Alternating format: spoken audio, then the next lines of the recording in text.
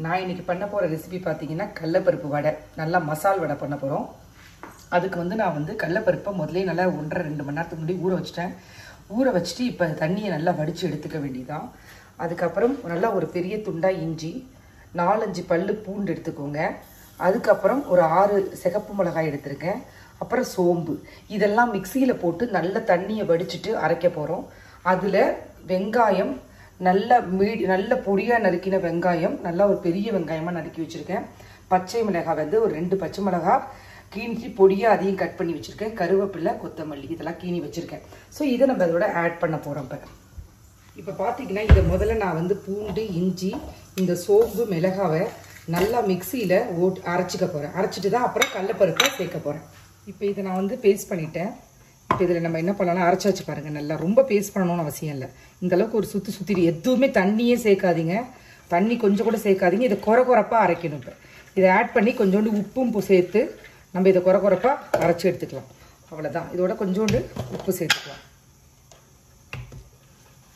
இங்கே பாருங்கள், இந்த மாதிரி ஸ்டேஜில் குறப்பாக அரைச்சி எடுத்துருங்க. கொஞ்சம் கூட தண்ணியே இல்லாமல் ட்ரையாக அரைச்சி எடுத்துக்கணும். 1-2 பருப்பு கூட இருக்கலாம், இருந்தால் அது கிறிஸ்பியாக தான் டேஸ்ட்டாக இருக்கும். பாருங்கள், நல்லா அரைச்சி எடுத்துட்டேன். ஆனால் குறப்பாக இருக்கணும். இதை நம்ம பாத்திரத்துக்கு ஷிஃப்ட் பண்ணிவிட்டு இதுக்கு தேவையான பொருட்கள் எல்லாம் ஆட் பண்ணிடலாம். இதோட பருப்பு, அரைச்ச பருப்பு, கருவேப்பிலை, வெங்காயம் தேவையான அளவுக்கு பார்த்து போட்டுக்கோங்க. பெரிய வெங்காயமாக நான் ஒன்று கட் பண்ணியிருக்கேன். இப்போ இது எல்லாத்தையும் ஆட் பண்ணி பச்சை மிளகாய், கருவேப்பிலை, கொத்தமல்லி எல்லாத்தையும் ஆட் பண்ணிவிட்டு இதை ரவுண்டாக ஸ்லைஸ் ஆக்கி எண்ணெயில் போட்டு வடையை பொரிச்செடுக்க வேண்டியதுதான். சூப்பரான கிறிஸ்பியான வடை ரெடி ஆகிடும். இந்த மாதிரி வடையை நீங்கள் நல்லா அழகாக ரவுண்டாக தட்டி வச்சுக்கோங்க.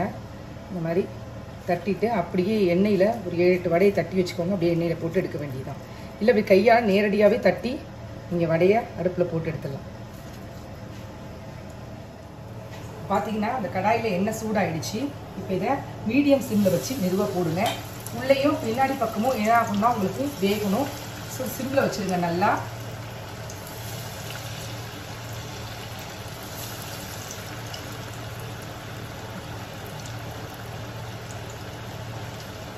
பாருங்கள், இப்படி தான் தட்டணும். இந்த மாதிரி தட்டி